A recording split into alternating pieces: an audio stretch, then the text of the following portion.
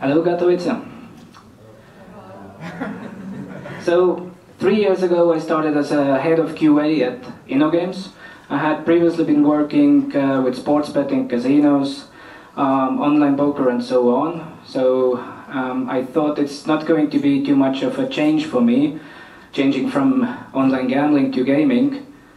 After all, games are games, right? And this is the story about how I got into gaming and what I learned about gaming. So basically how testing in games works, how games work, and so on. A little bit about myself.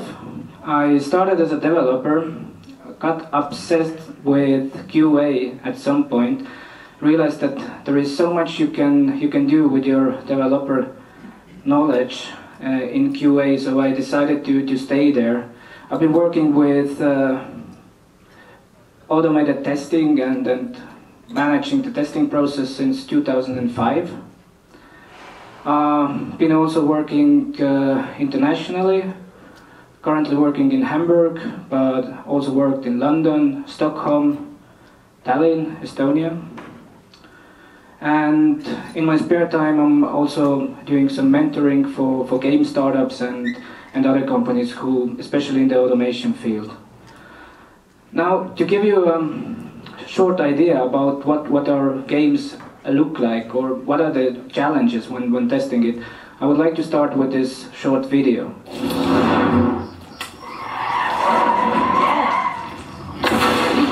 Forge of Empires. Develop your own city from the Stone Age to modernity. Available in the App Store and at foe.tv. So as you could see, we are creating strategy games with the multiplayer features. Also we have one role-play game. City building is definitely one of the features that all of our games are offering. And our games are available on 3 different platforms, that is iOS, Android and web browser. So which means compatibility testing is definitely an issue for us.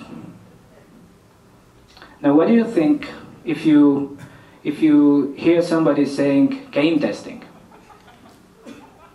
So is it the fancy ads telling you get paid for playing games? Or is it rather some really high-tech stuff? After all, games are high-tech. So is it the Men in Black style guys, testers, using the very modern tools and then methods in order to test the software?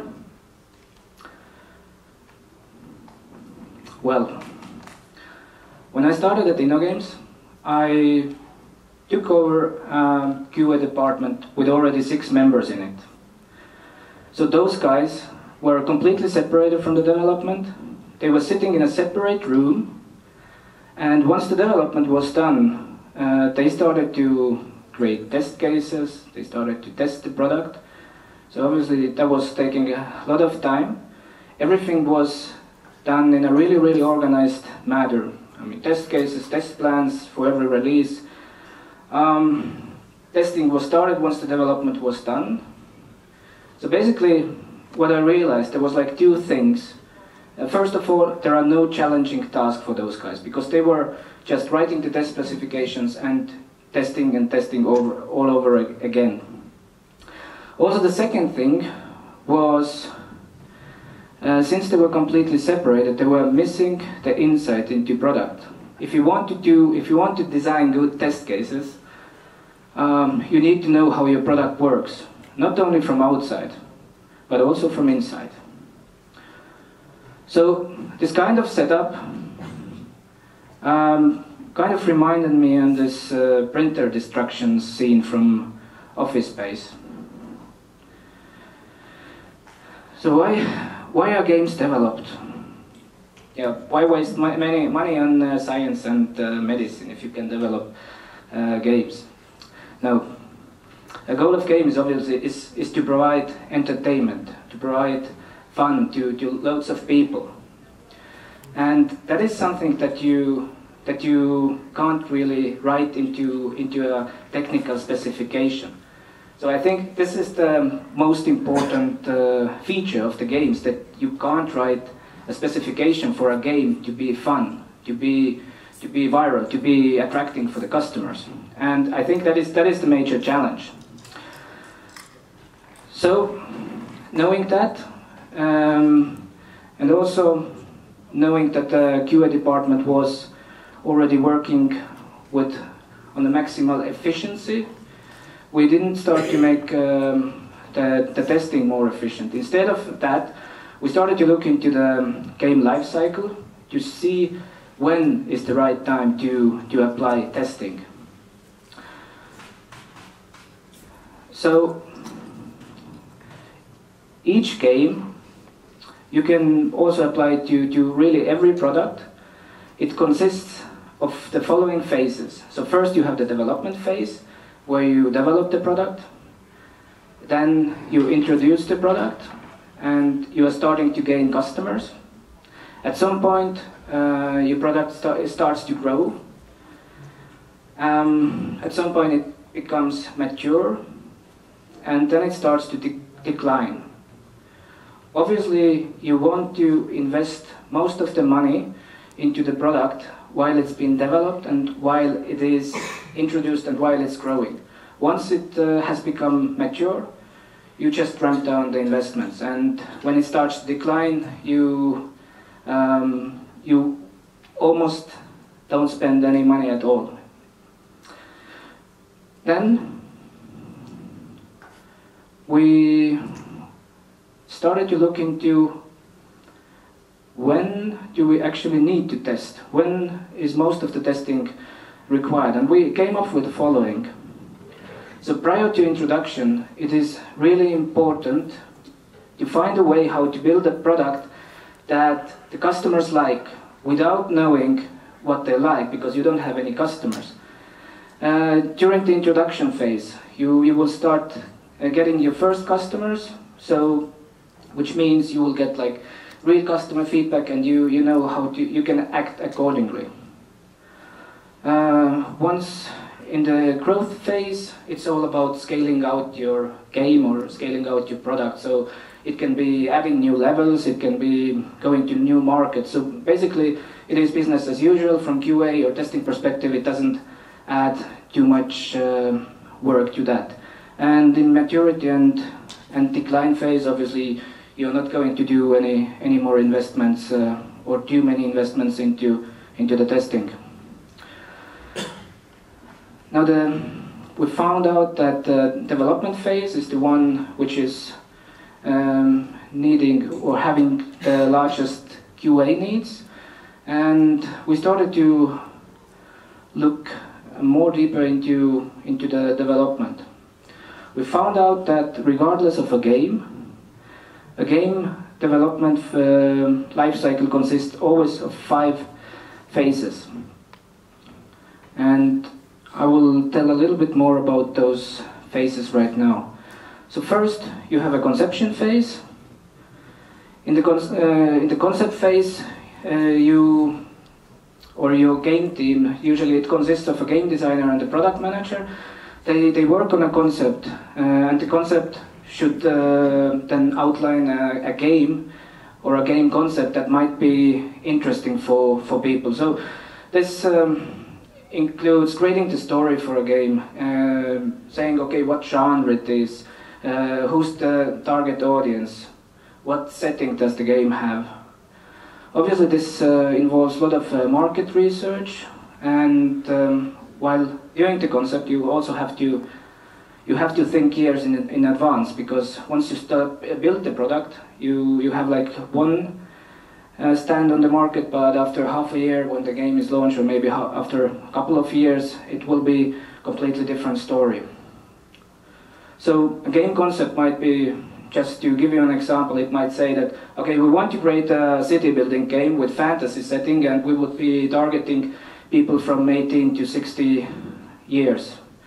In this phase, we don't hardly do any testing or QA, but QA is getting notified about new projects starting, so we can start doing plans in terms of how to build the tools. recruit new people and so on. Once the conception is done, we are going into pre-production phase. In pre-production, we have already a little bit bigger team. This is involving already a developer or a couple of developers, and the goal of the pre-production is to prove that it is possible to implement the kind of concept that was created in the concept phase. For QA, again, there is not so much to do, but what we kick off at that point is staffing. So we're trying to find the perfect tester for the team. Now the third and the largest phase is production. And the production is, don't confuse production with production environment. So in games development is rather like the terminology is like in movies, so you also have like a movie production. In production is when the actual game development is happening. It is the longest phase. It usually takes no less than 6 months to complete, but sometimes it also can be a year, 2 years even. And especially if you look at the AAA games that some bigger companies are producing, like Electronic Arts and so on, they might produce a game for 3, even for 4 years. So the development team during this phase comes more and more into a repeatable way of delivery, so which means that we can also start developing a QA process. QA process in this case means that we will have tasks in Jira, we will create acceptance criteria, we'll make sure that the developers test their own deliveries, and so on. During this phase we are also planning for beta, so beta is the next phase. I will come shortly to that as well. And the plan for beta usually contains, okay, what are we going to test during beta, and who is going to do the beta test for us. A little bit about the game organization. So all the game teams that we have, they work as a independent organization, so you can even say that they are companies inside the company. And a game team usually has a product manager, has a game designer, has a front-end developer, more front-end developers, back-end developers, artists. And when I started, QA, as I mentioned, was a separate silo.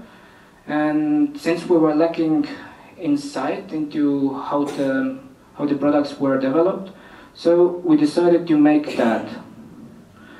So in order to enable the insight, we also placed the QAs inside the game teams. And then we had like proper cross-functional teams. Now each team is using iterations or sprints for the deliveries, and here you can also see what kind of tasks the testers are doing during the sprint. So during the sprint planning, tester is giving input, what needs to be tested, who needs to test it. We are always looking at all levels, at unit, at integration testing, at end-to-end testing, so that we don't cover the same scenarios in unit testing and end-to-end testing, or integration testing and end-to-end testing. And with that, we also make sure that the developers are testing the deliveries. So during the sprint, testers are mostly working with exploratory testing of the new features. They are also creating a test plan for beta. And once in the beta phase, a game QA is then responsible for coordinating the whole beta testing process. Of course, in order to have continuous improvement in place, the tester is also responsible for follow-up, for gathering feedback from customers, from external stakeholders like community management, system administration, and so on. So now we come to beta phase,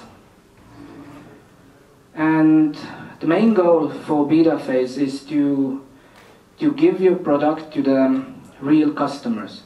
So far we have been testing the product only with in-house resources. One thing that is maybe also interesting to mention, during the development phase we are doing something that is called Office Alpha. So basically we are setting up an alpha testing session during the weekend, and everybody is invited to join, and obviously the people having the best results in the games, they will be rewarded in some way.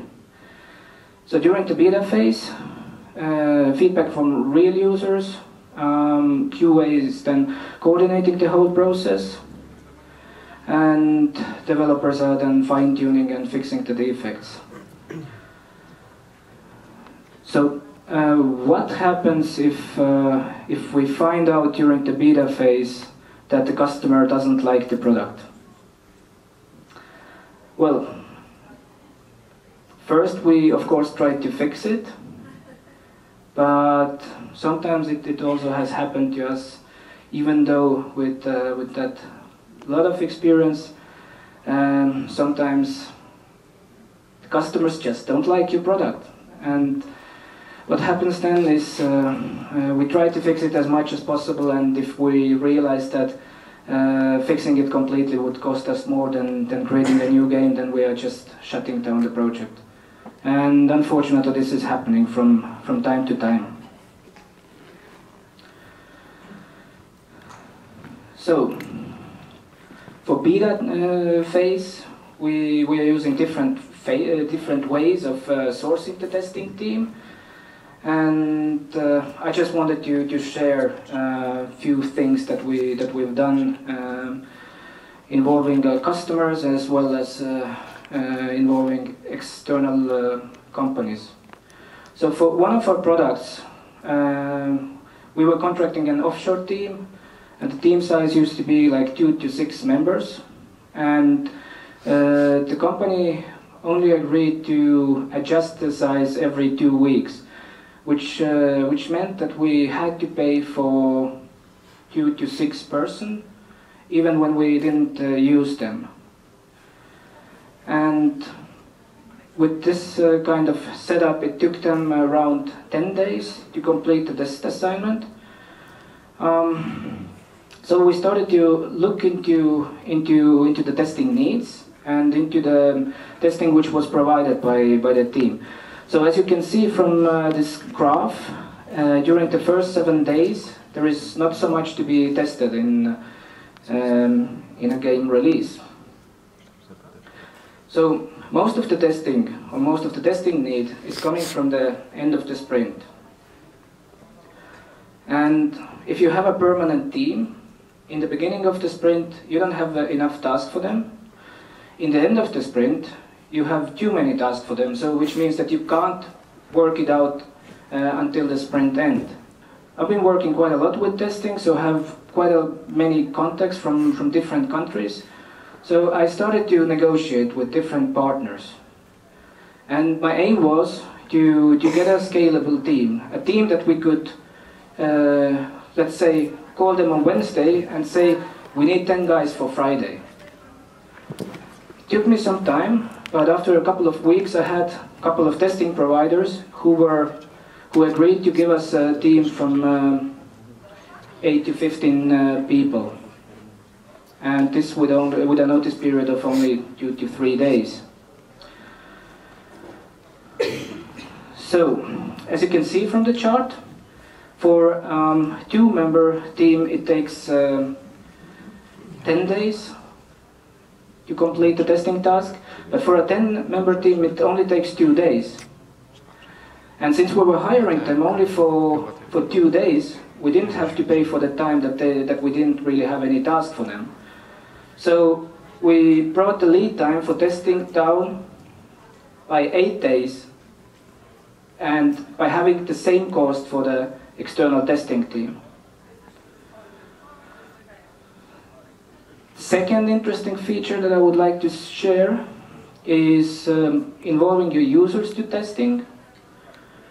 One thing that gaming definitely has is a huge number of players. We at InnoGames, we have around 150 million players, and all those players together, they are forming something that we are calling a community. So community, they are our players. Obviously they are the best people to know the product, and it's often the case that a lot of companies, they, even if they have people who are keen to provide feedback, they are not using that feedback. We didn't want to let this feedback go, so hence we introduced something that we are calling community testing. And so basically community test process looks like that. First, somebody from InnoGames QA, we have built a special tool for that. It's called community testing tool. We create a session in there.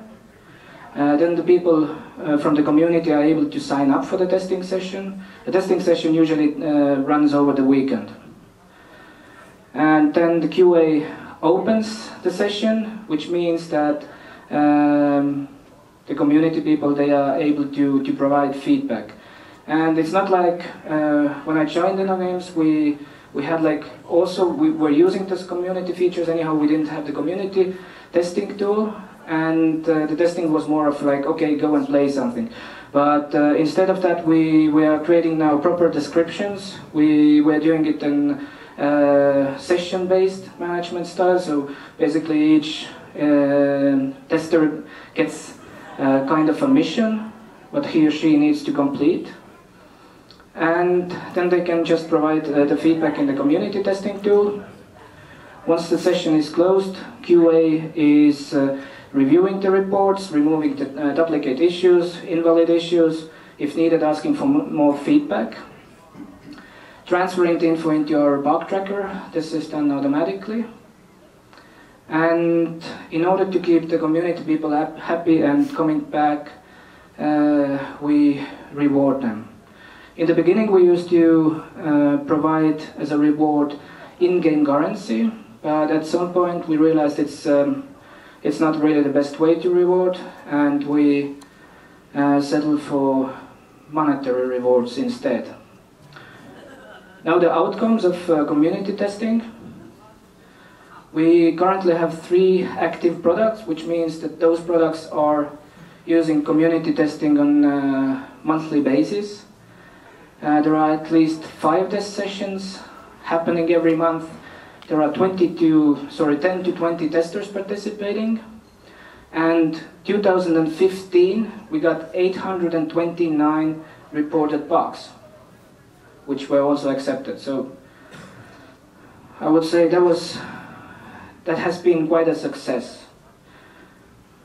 Now also a small insight into the community testing tool. So you can see a list of test sessions here with product name, when it starts, and so on. So this is the page where a community person can sign up for the testing. Then here you have the test session description. So those are the guidelines basically for testers during the session. We're also trying to do as much as possible automated regression testing, but for like existing products where you don't want to invest anymore into building up test automation, we are also doing manual regression testing. And sometimes the session is not only exploratory, but we're also using our test management tool where we got the regression test cases.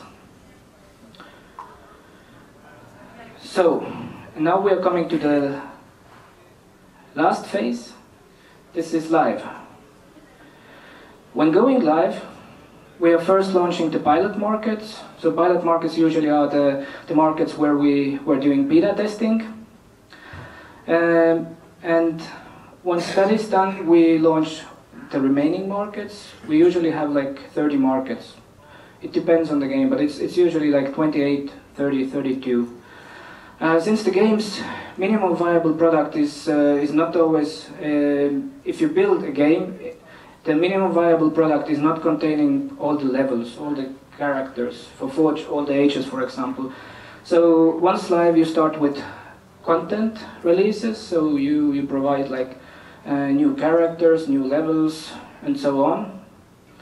And this is more like of when developing the game was really kind of a changing process.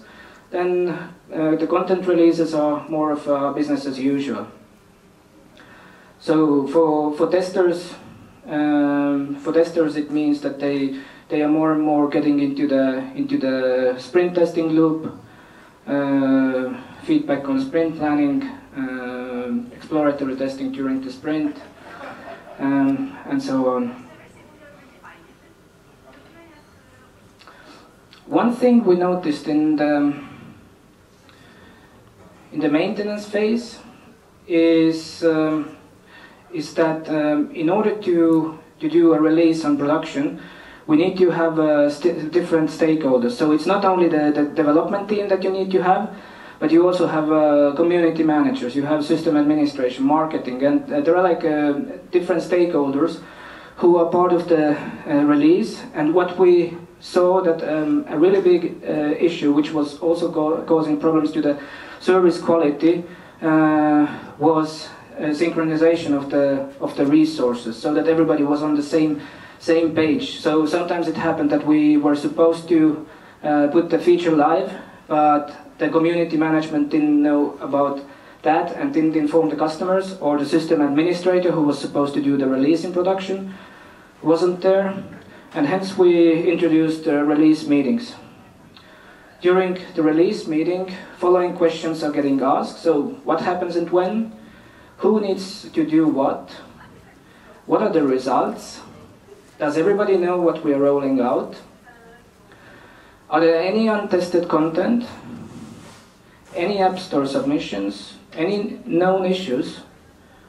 Who needs to be informed? And the most important question, what could go wrong?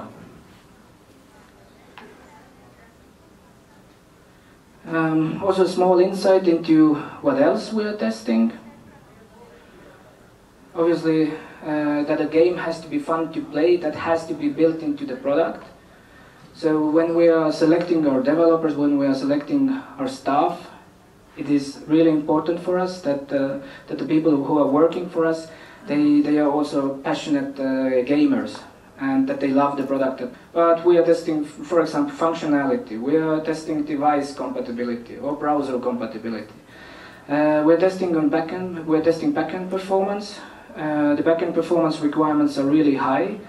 So the average response time that we have shouldn't be more than 100 milliseconds.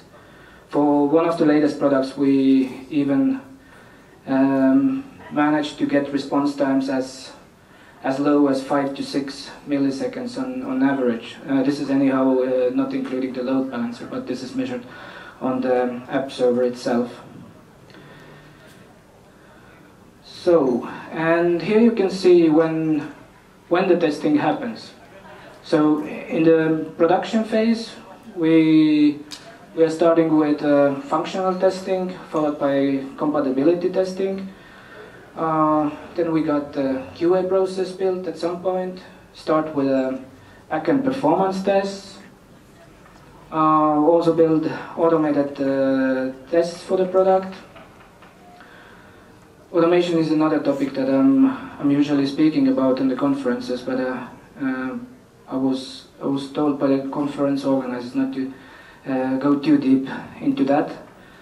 And I think I missed